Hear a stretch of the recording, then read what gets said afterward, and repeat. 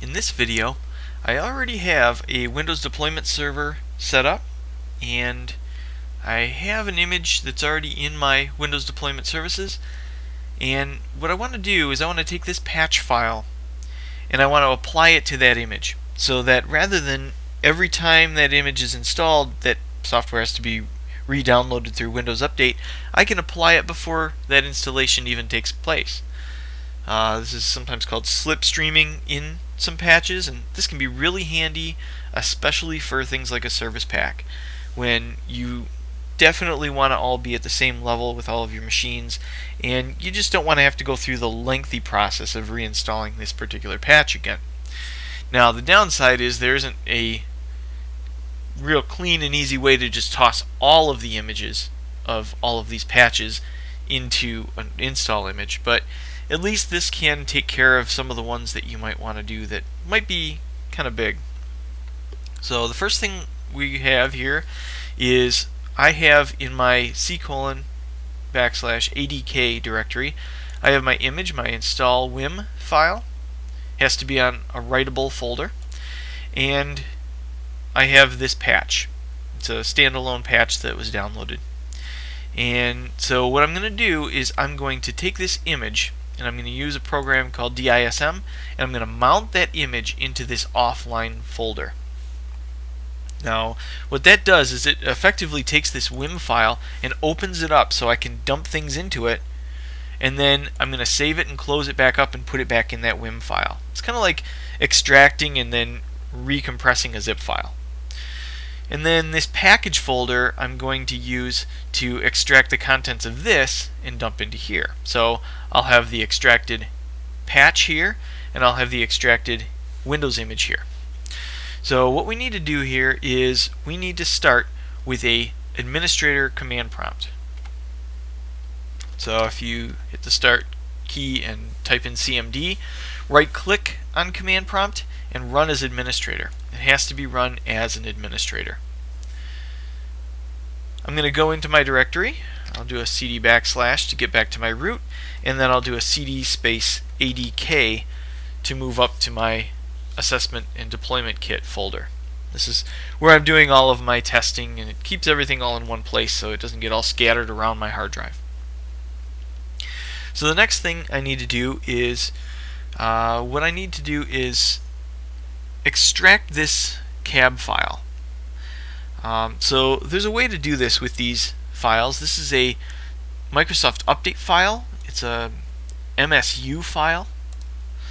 So what I'm going to do is I'm going to type in Windows, and actually a little trick is you can hit the tab key once you've typed in something that makes that one file unique enough. It'll type in the rest for you. So type in Win and hit tab, and then I'm going to do a /extract : and then c:\adk to my package folder. And something blips through really quick. I don't really see what happens, but I'm going to take a look here in this package folder, and there it is. I have a couple of different files. Some of them are cabinet files, some are text documents, etc.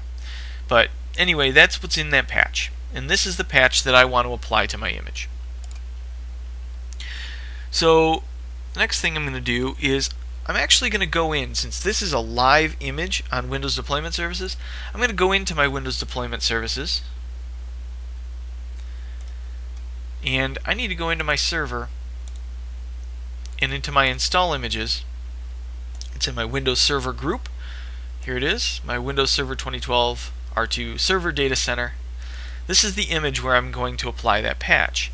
So I'm going to disable the deployment of this image right now, because I'm actually going to open it up, toss in this patch, close it back up, and then eventually I will replace the old image file with the new one that is patched.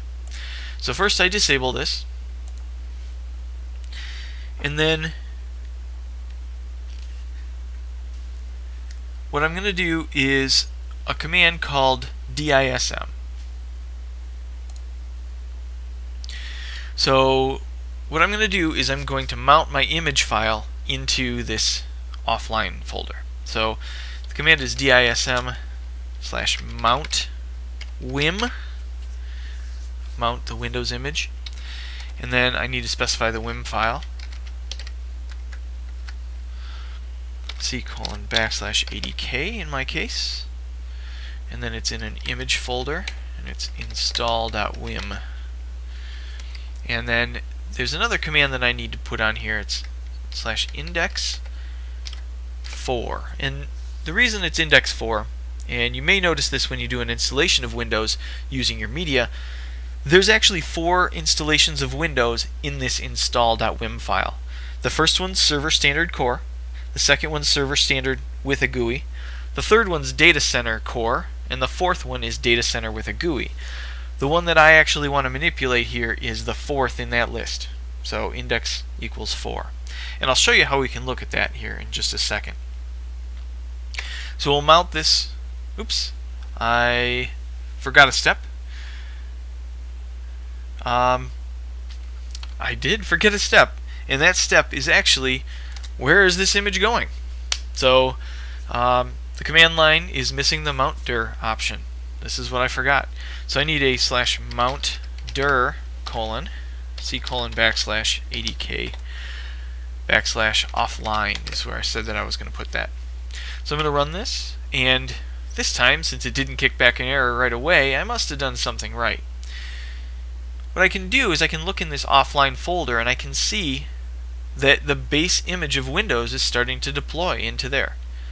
What it's actually doing is mounting that image and extracting it out here. So I could make some changes to this image while it's all opened up and exposed, and then I can package it back up as an install image. So this is fairly common as far as modifying these images and getting them ready for deployment, because you might need to toss some more files in there or manipulate some files or make other changes.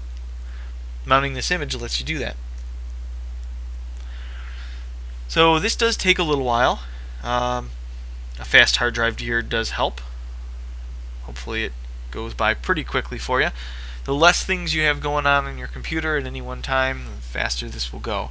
Because what it has to do is it has to read a pretty ginormous file, and it has to dump it over into this other directory. So it's doing a lot of reading and a lot of writing all at once. So as you can see, it's taking some time, and it'll eventually make its way through.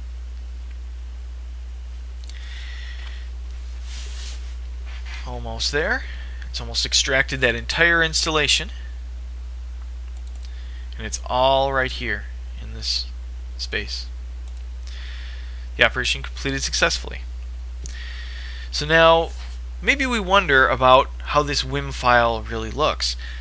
We can do a DISM command that does a get WIM info, and then my WIM file, C:\ADK image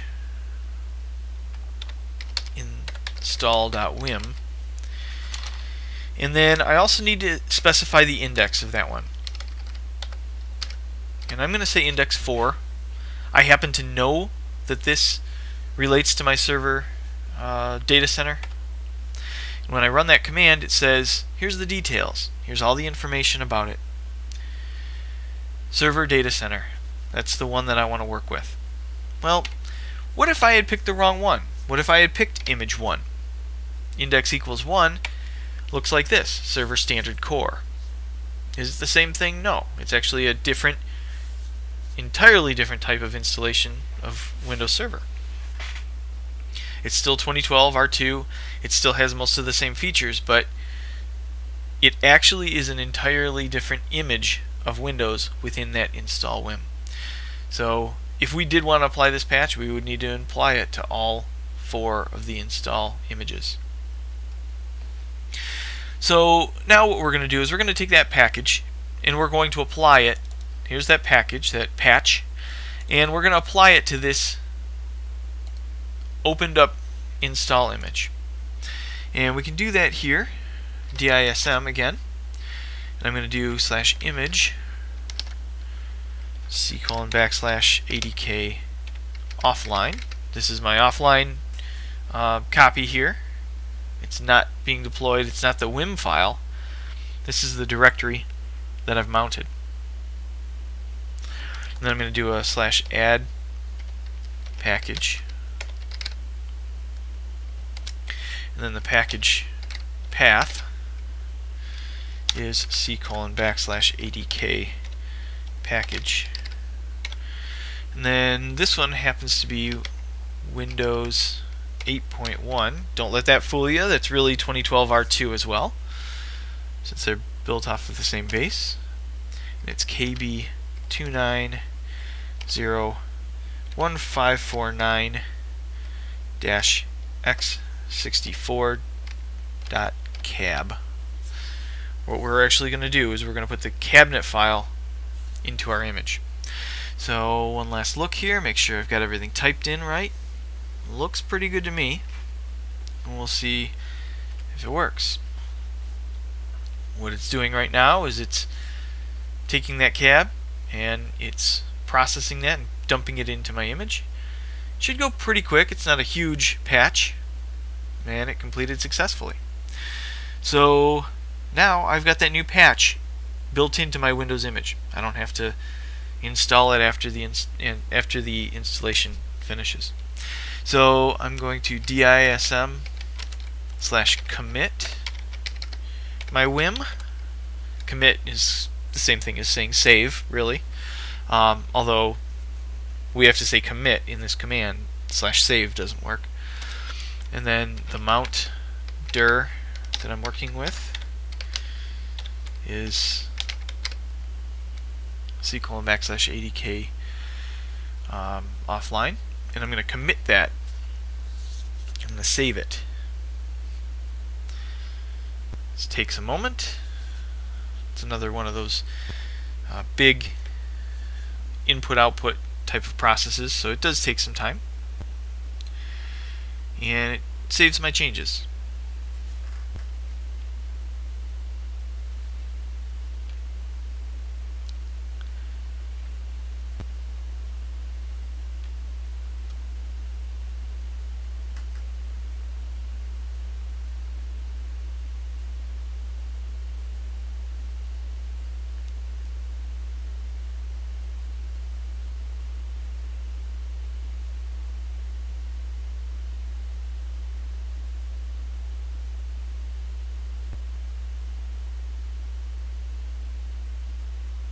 Operation completed successfully. Wonderful.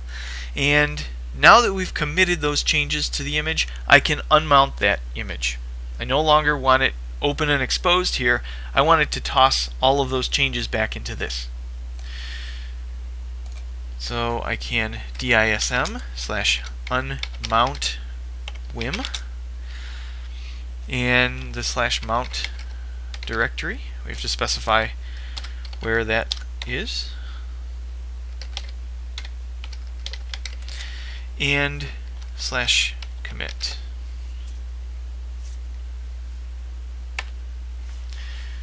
Basically doing the same thing again here, but it's going to close that up and save it back into that install.wim file. This will take a moment because it does need to rewrite that entire file.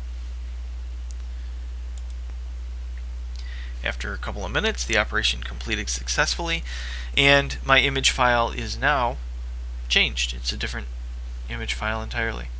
So what do I do with this? Well, I'm going to go back into my Windows deployment services here, and that old image is no longer the one that I want to deploy. I want to deploy this new one that has all of these changes.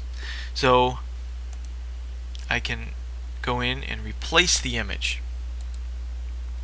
It'll keep all my settings the same, but now I've got a slightly different, slightly newer image that I want to push out. So my file happens to live in ADK image, and it's the install.wim file. You can browse for it as well. Now, which of the images did I want? Well, I might need to use this slider here. I still wanted Server Data Center with a GUI. And here's the names, the same names that I had already. And Here's my old image file, here's my new image file. When I say next, it'll replace that. And it's just going to do a big old copy behind the scenes and put that in place.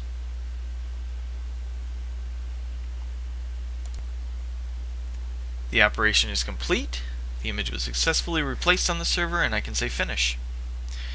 Now, when I say finish, the status goes back to online, because now that I've updated my image, the assumption is that I'm all set and it's ready to roll again. So right at this moment, I can use this image to deploy out my server.